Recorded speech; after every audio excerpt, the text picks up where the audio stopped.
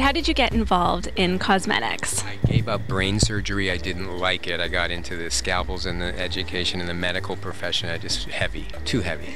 Joking!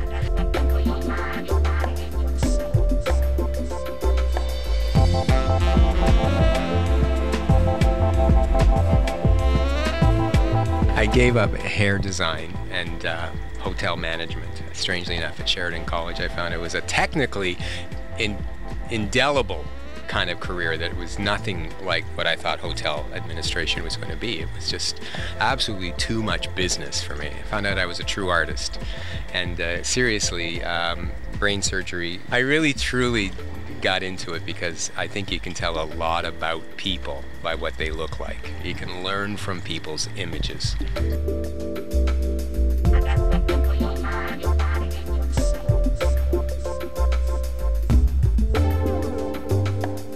So in this whole anti-aging world, what sort of tips would you give people?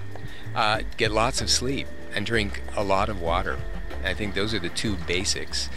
When it comes to using products, throw your cosmetics out every 4 to 6 months. Don't reinfect your face by using old mascaras and dirty powder tabs and things of that nature, because it's ultimately the department store testers you'll get fewer germs from than you will from reusing and reinfecting your own face.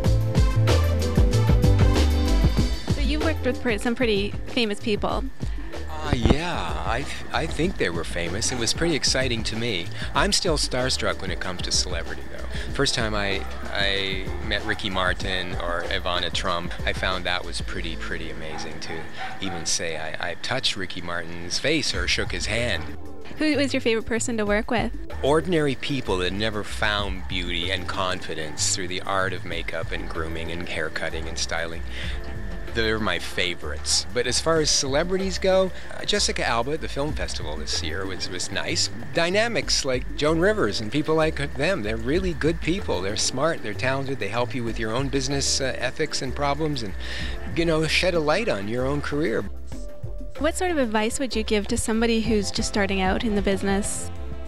Really know your technology, know your numbers, your skills of the written side of the business of beauty, know your contents, your formulations, have lots of sleep, and really prepare yourself to be challenged, because people today are very informed consumers.